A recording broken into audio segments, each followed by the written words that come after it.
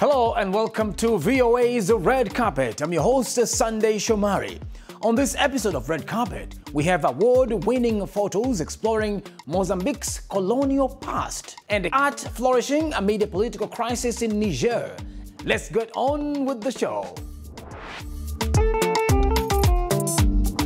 We begin with highlights of the latest entertainment news around the world. In film news, Ghana is set to host the first ever summit on African cinema in November in collaboration with Film One Group and Silverbird Cinema, two of the leading cinema operators in Nigeria and Ghana. The summit aims to showcase the potential and opportunities of cinema in Africa, as well as foster partnerships and collaborations among industry players. The gathering will feature screenings, panel discussions, keynote speeches, and networking sessions. In some sad music news, Clarence Avant, a music industry mogul and former chairman of Motown Records, has died at the age of 92 in Los Angeles, according to a statement released by his family to US media. Avant, who was known as the godfather of black music, had influence beyond music and acted as an advisor to several US presidents, including Jimmy Carter, Bill Clinton, and Barack Obama. Now to art news. In Niger's capital, Niamey, artists are contributing to the narrative around a military coup that has shaken the stability of not only the country, but the wider region. Let's take a look. At a makeshift roadside studio in Niger's capital Niamey, Boubacar Djibo's brush brings a landscape of undulating sand dunes to life. The message of this canvas is ominous. Missiles reflect the threat of military intervention to reverse a coup last month. The darkness, symbolic of sanctions and their effect on electricity supplies. I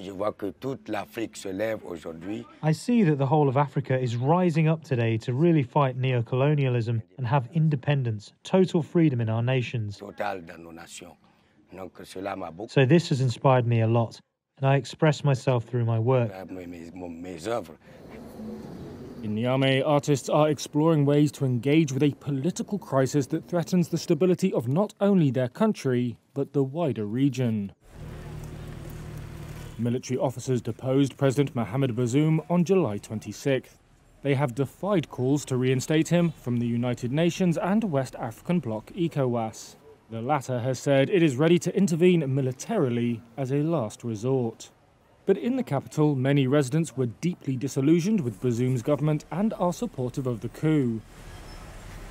That's also evident among some creatives like Isifu Umaru, also known as Fino. At a studio in the capital, he and other rappers record lyrics on resilience, nationalism, and change. The population has demonstrated by A+B that it supports military action in our country. So no international community has the right, the duty, or even the mandate to say that we don't know what we want. Elsewhere, Hamid Guissa was putting the final touches to his painting. He says his country is in a fragile state, with people inciting hatred and division. His artwork is a message of hope. I dream of a Niger that is united, he says, not by its political parties, but by the love of the country, by the love of Niger.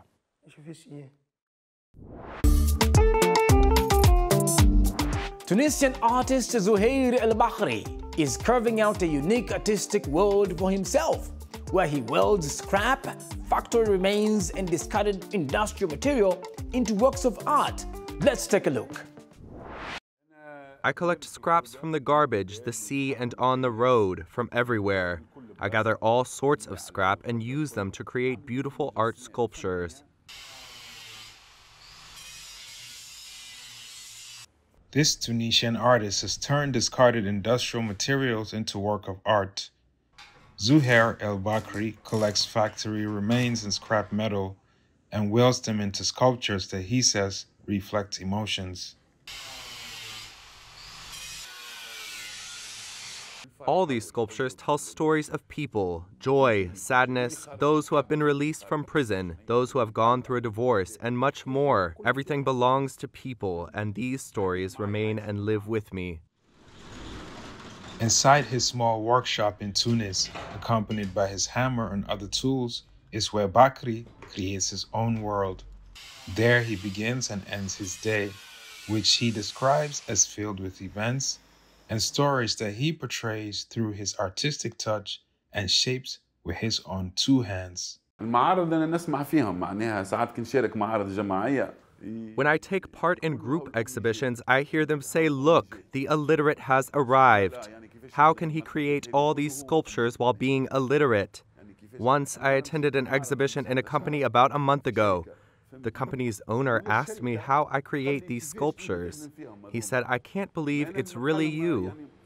The person who creates these sculptures must be an engineer, and that there's someone who is drawing for me, and another one who plans everything, and that I'm only responsible for the welding."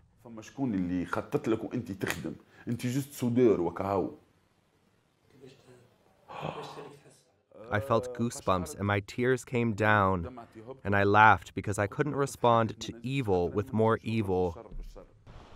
El Bakri has turned his profession into his source of income.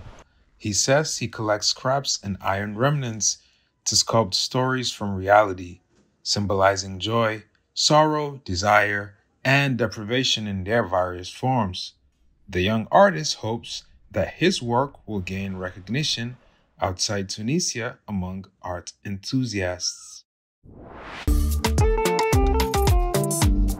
In more art news, Shannon Hall is a small business owner who teaches local calligraphy workshops and designs stationery in the Washington, D.C. area. With a decline in public attention to handwriting, Hall tells us about her passion for calligraphy and says it is not a forgotten art form.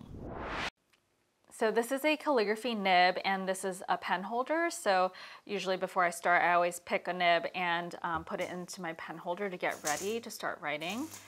So these are the envelopes that will hold the calligraphy nibs for my students. So on each one, I'll just write nibs.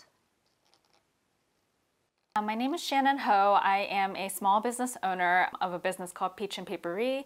I teach calligraphy workshops and design stationery for the Washington, D.C. area.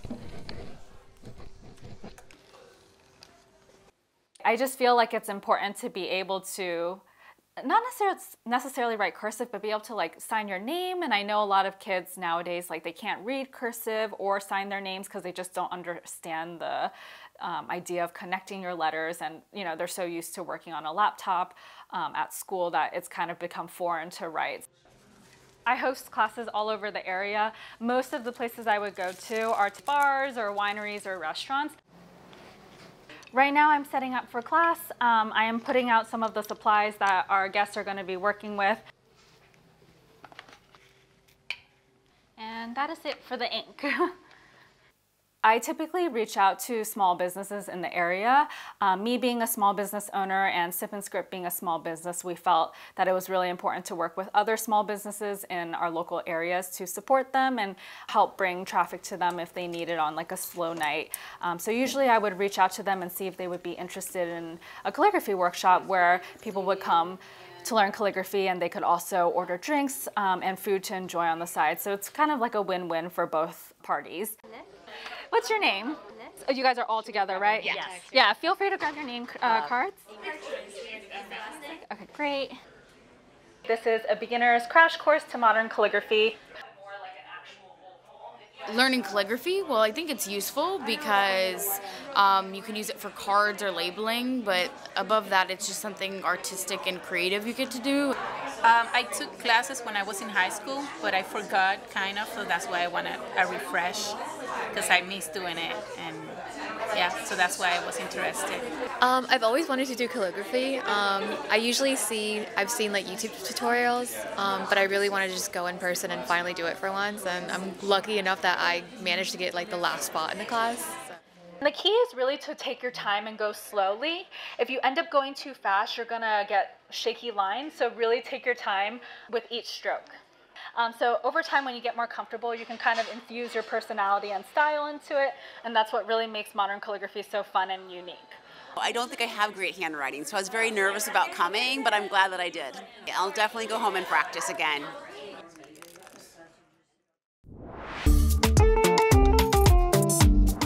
Mozambican photographer Yassmin Forte, whose contemporary artwork gained her a Contemporary African Photography CAP prize, is using the win to highlight the country's colonial past through her family history.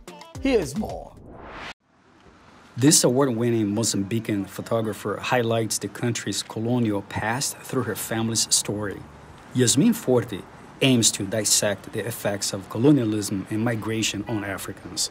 Her work, entitled "This is a Story About My Family," uses collage to juxtapose the past and present. Porque dentro da história, o que eu tento fazer? Eu conto a história que é do meu pai. In this work, I tell a story about my father, a Portuguese soldier that came to Mozambique with his mom and dad and lived here many years and went to the army. That's why we have the picture of him in a military suit. He lived in town, that's why we have the buildings on his face. And my mom, born in Kalamani, in a simple home made with clay, and who later on moved to a big house. Não sei se sabes o que é, e que depois foi para uma casa maior. Então, o que eu tento fazer? So what I try to do is cross these stories to join these two stories. It's my storytelling using the pictures I glued together. I combined the past and the present. E o presente. The project gained her a Contemporary African Photography CAP prize. É o reconhecimento, eu penso que as portas que se abrem. It's the recognition. It's the doors that open. And in the world of photography, I think that the eyes will be open for the work that I do. It's an excellent moment that I have to show my work and to show the world what I do.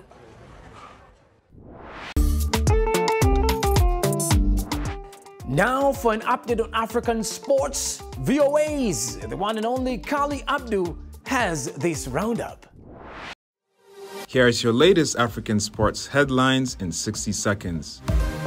Godive Segai led a clean sweep for Ethiopia in the women's 10,000 meters final at the World Athletics Championship in Budapest, Hungary on Saturday, August the 19th. That's after a dramatic 10,000 meters in which race leader Sifan Hassan of the Netherlands stumbled and fell just meters short of the finish line. In the men's race on Sunday, August the 20th, Uganda's Joshua Cheptegei won his third successive World Championship 10,000 meters gold despite an injury-hit year.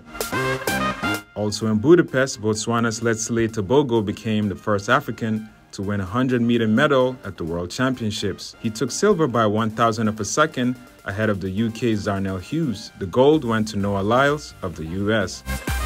And in rugby, a dominant performance by South Africa saw them defeat Wales 52-16 on Saturday in a preparatory match for the Rugby World Cup. However, coach Jackson Neighbour said there was room for much improvement ahead of the Springboks opening fixture in France on September the 10th. Thanks for watching VOA's Red Carpet. I'm your host, Sunday Shomari. For more of your entertainment news, please check us out on www.voaafrica.com or on Facebook, Instagram, and YouTube. Don't forget to like, share, and subscribe. Until next time, goodbye, everyone.